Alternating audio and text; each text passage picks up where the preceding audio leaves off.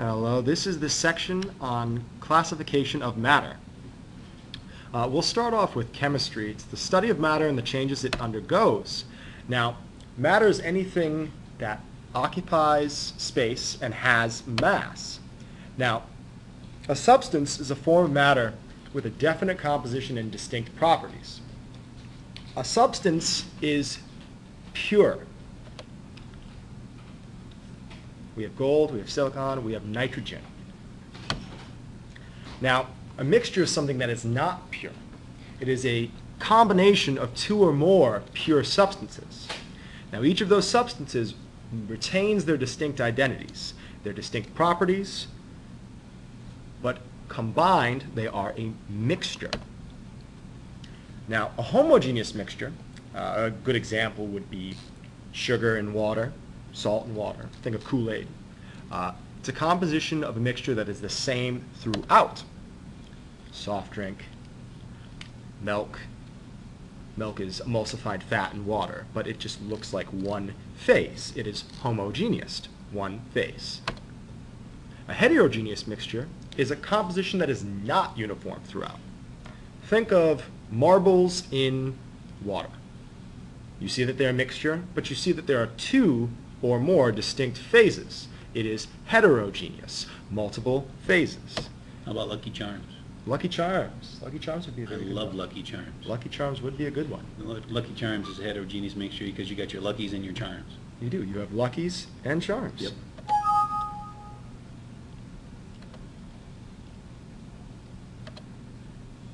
Now, a heterogeneous mixture or a homogeneous mixture can be separated into those original pure substances by physical means. Now, physical means, like distillation, or the use of a magnet to separate iron filings from sand, are means in which you don't have to chemically change the substances. If I took a bunch of salt, threw it in water, a homogeneous mixture, I could separate that by the physical means of, let's say, evaporating that water. The two are the same after the separation. That's how mixtures can be separated. Now, an element is a type of substance. Remember, substance is pure. That cannot be separated by physical means. Instead, it has to be separated by chemical means. Now, the difference between separation of physical means versus chemical means is that in chemical means you have to change the identity of the substance. Physical means you do not change the identity of the substance. Now, these elements are pure substances that cannot be broken down by normal means. All of your elements are pure substances.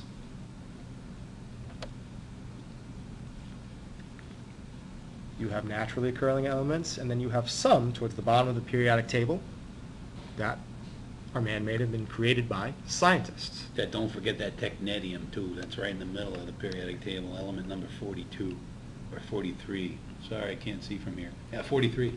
That stuff's crazy. A couple common symbols, and we're going to talk about symbol writing in chemistry. You can see that the first letter of all these elemental symbols is they're capitalized. If there's only one letter, that letter is also capitalized. If there happens to be a second letter in the chemical symbol, that letter is going to be lowercase. Now, thinking of another type of pure substance, remember we had elements, and now we have compounds. Compounds is a substance composed of multiple atoms. Multiple atoms of different elements that are chemically united. And when they say fixed proportions, that means that they have definite proportions. H2O, water for example, you have fixed proportions of 2 hydrogens and 1 oxygen. That is an example of a compound. Compounds can only be separated by chemical means. We'll stick with water for example. If I wanted to separate hydrogen from water, this is commonly known in hydrogen fuel cells. You can run electrodes through water and separate the hydrogen out to be burned in a combustion engine. To separate a compound, you need to separate them by chemical means. You need to change the identity of the substance. If you've separated hydrogen from water, from its counterpart oxygen in water, you can only separate them by changing it. And that change is irreversible. A good example that your book gave was an egg. Trying to separate different components out from an egg. Now, what you commonly do at your home is you would boil or fry an egg. Now, you can't reverse that change.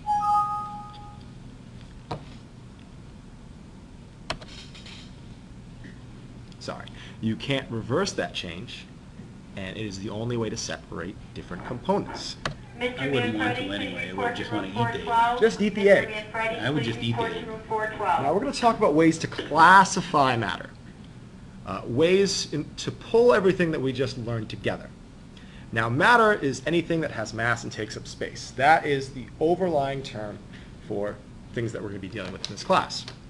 If anyone tells you why chemistry matters, just go, everything's made of matter. Chemistry study matter. That's why matter matters. So listen to your chemistry teacher. Matter has two main... Mr. Crisani, can we see the arrow? Can they see the arrow? Yes, they can. They can can, see that. okay, yes, good. If you move that, yes, they can see it. Now, we have mixtures and pure substances. Remember, mixtures are two or more pure substances that can be separated by physical means. Physical means being evaporation, separation using a magnet, some sort of distillation, things that you... Which is based on boiling point, of course. It's based off boiling point, of course. And then we have pure substances that cannot be separated by physical methods, which means that they can only be separated by changing the identity of the substance after its chemical change. Now mixtures are of the two types, homogeneous, remember Kool-Aid, and heterogeneous. Kool-Aid. Think of, what was the cereal that you had? Lucky Charms. Lucky Charms, it's heterogeneous. Yeah. There's lots of different parts. They can be separated by physical means. You can physically pick them out. Or maybe the Captain Crunch with the Crunch Berries. Maybe Captain Crunch with the Crunch I Berries. like those. Pure substances. Let's think of elements. Elements are what are on a periodic table. Those cannot be separated by normal physical means. They can only be broken apart by chemical changes, splitting atoms. Or compounds. Compounds like water. How do you separate hydrogen from water? You have to chemically change it. Now that we've talked about matter, we want to talk about states of matter. There are three states, major states of matter that we are going to be investigating throughout the course of this year. First of which is a solid. You can see that this solid has a set shape. And a set arrangement of those particles. See how they're nicely packed together in a specific arrangement. Yes, specific arrangement. Specific That's what I'm arrangement. trying to say. Specific arrangement. Now, if we're looking at this solid versus the liquid, the change that you'll see in a liquid is that you have your atoms arranged to fill with a set, you have your atoms arranged without a set shape. It'll take the shape of the container, but it has a very, very definite volume. 10 milliliters of water is going to be 10 milliliters of water. Then you have a gas. Now, oops, sorry guys. A gaseous state of matter involves taking the shape of whatever container you have and filling that entire container. Now, if we had an animation, you would see that the gas particles would be moving the fastest. Your liquid particles would be moving a little slower, but still a little bit more than the vibrations that you would see in a solid. Those would be the slowest moving particles. Set volume. Martha Burrow, please call extension 1131. Set volume fills the volume of the container for gas.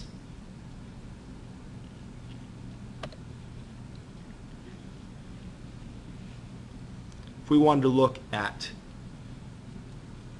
taking a hot, when they mean by hot poker, that's what you would poke a fire with. I'd say we skip that slide. We'll skip it. Let's How many go. kids have hot pokers at home? Nobody. Nobody. Okay. Now let's go on types of changes. We talked about what would be a physical change and what would be a chemical change. Now we're going to go in a little more detail into that. Now a physical change, remember the examples we gave. Ice melting, sugar dissolving in water. We also said distillation, separating things by their boiling point. Filtration. A physical change doesn't alter the composition or identity of a substance. Mixtures can be separated by these changes. Now, pure substances, compounds, or elements can only be separated by chemical changes. Now, chemical changes alter the composition of a substance. It changes it forever. Remember when I was talking about hydrogen fuel cells? If you want to get hydrogen from water, you change it, the identity of those substances. You have pure oxygen and you have pure hydrogen. You no longer have water. Yep. What it does is it takes those particles which are previously bound to each other, separates them, rearranges them, and sticks them back together in a new way to form the new substance. Now, talking about substances, we're going to be talking about different properties. Now, properties, as you know from physics, are things that we are going to, that are characteristic of certain substances. Things that we measure in this class, things that we use to gather data about different characteristics of certain substances. Now, an extensive property depends on how much matter is being considered. An example of an extensive property would be mass. How much matter or how much of a certain sample that you have is going to dictate the mass of that sample. Length, volume, other examples. Now, an intensive property is a property that it doesn't matter how much of the material you are using. An intensive property is going to be the same whether you have a little tiny sample like a gram versus a kilogram. An example of an intensive property is density. A vial of water has the same density as a swimming pool of water. Temperature, the measure of the average kinetic energy of a substance. A vial of water at 20 degrees has the same temperature as a swimming pool of water at 20 degrees. And therefore, they're going to have the same average kinetic energy. And I think we'd have to put a little food dye, but if we put food dye in both samples, they'd have the same color. We could have a big, let's just call it, green's my favorite color, so we'll go green. Green's good. A green swimming pool full of green water will have the same color as a vial of that green water. I promise it's not algae, just food coloring. It's not algae, just food color. Matter? Yeah, matter matters. What's the matter? Oh, I'm sorry. Matter. Matter is anything that occupies space and has mass. So what is mass? Mass is a measure of the quantity of matter. How much stuff does it contain? How much stuff does it possess? That's what matter is. I don't think we're supposed to be going on to that slide yet, but that's okay. We can talk about this. So, if something has mass, it basically is how much matter it contains. I know in physics, they talk about the moment of inertia and it's a mass being the measure of inertia. But here in chemistry, we really kind of focus more on how much stuff that something possesses, okay? How much matter. The basic unit of matter, or mass, excuse me, is the kilogram. Kilogram's a pretty big unit, and so more often we're going to work with grams. And we see that 1 kilogram is equal to 1,000 grams, which is the same as 1 times 10 to the third. Now you guys are going to see that we're using this term SI. When we have an SI unit, those are the standard units for something, a property that we measure. In this case, we have an extensive property, depends on the amount of substance, like mass. A bunch of smart guys got together in a room and they figured the standard units that we would report mass in. SI is a standard unit. Weight. Weight deals with gravity and the force of gravity. So weight is the force of gravity that is exerted on an object. Weight is dependent upon the object's mass, but not the other way around. Mass is not dependent upon weight. Weight is dependent upon mass. They're technically two different things, because remember, mass measures how much matter something possesses, where weight really measures the force of gravity exerted upon that object. So if you were, say, here versus the moon, the mass would be the same, but the weight would change dramatically.